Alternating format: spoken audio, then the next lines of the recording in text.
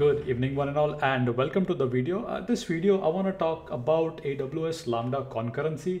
You might probably know about this, but if you don't, please watch this video and I'll make sure you know about this. So recently I was working on a project where I was working on real-time stream events for, like, example, clicks, views. We were doing those using Lambdas. Suddenly I observed that there was, at a particular time, there was a burst of events coming in, maybe like 200 events in a second. So which is why we want to understand the concept of concurrency in Lambdas and how it works. So this video I'll talk about provision and reserved concurrency in AWS Lambda. So let's get started. I have a small presentation. Hope you will enjoy the presentation, okay? What is concurrency? Concurrency is the concept of executing two or more tasks at the same time. Tasks may include methods, like function, part of programs, or even programs. With current computer architecture, supports for multiple cores and multiple processes in a single CPU is very common. Well, this is a definition I took from Wikipedia, just about concurrency. It's about executing things in parallel. It's equally important for us to understand how Lambda works. So when you invoke a Lambda, first of all, the container spins up, right? This is all happens behind the scenes. You don't see that. Container spins up, it loads your code and it runs the code. Well, in order to essentially pull up the container, spin up a container, load the code, there is a little bit millisecond or microsecond needed. That's essentially called cold start, okay? So easily, as number of invocation come, it essentially spins more and more container and you can scale up easily. Concurrency are usually of two types, reserved and provision concurrency. Let me, sorry, there's a typo, but let me talk about reserved concurrency. Say on your account, you have, let's say 100 concurrency reserved. What does that mean? Let's say you have 5 Lambda functions, 1, 2, 3, 4, 5. Each of them is developed by each developer, right? Now, let's say Lambda 1 is using 10 of them, Lambda 2 is using 10, Lambda 3 is using 10, Lambda 4 is using 10, and there are hundreds available, right? So 40 are gone, so 60 are available for Lambda 5. That's called, these are called unreserved concurrency pool, right? So essentially your Lambda is gonna take from the unreserved concurrency if a certain burst come in. But this is not good because think about it. When other application Lambda are using more, the concurrency might not be available for the 5th Lambda, which is why you want to reserve a concurrency when working with Lambda. I'll show you an example. Reserved concurrency guarantees that the maximum number of concurrent instances for a function.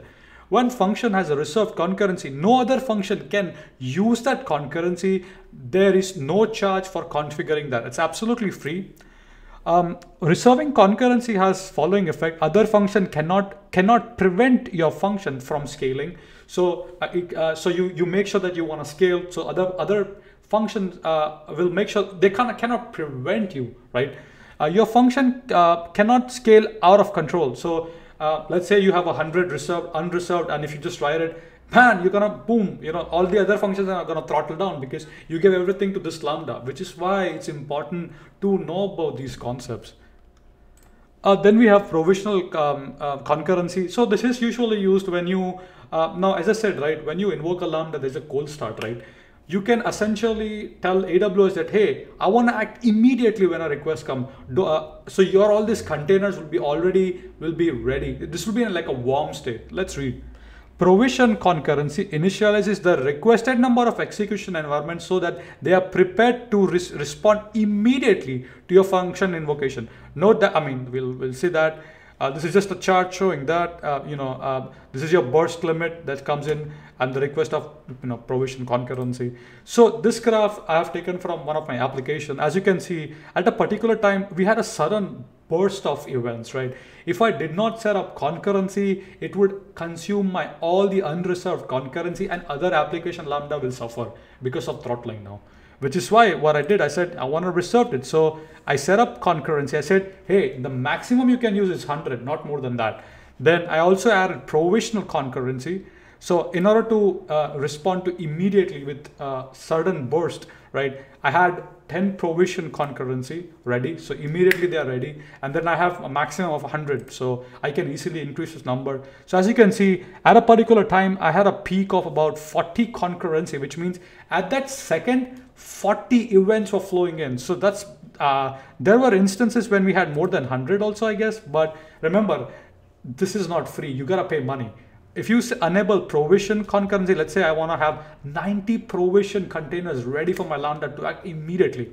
You're going to pay like about $125 a month, depending upon the pricing model. Go into that. I don't want to go much detail. This is a reference that I have taken from Amazon official documentation. Hope you have really enjoyed learning about concurrency on Lambda. And if you did find this content useful, let me know in the comment section and I'll try to make more contents for you. With that being said, thank you so much for watching. Keep smiling, keep programming, and I will see you guys in the next video.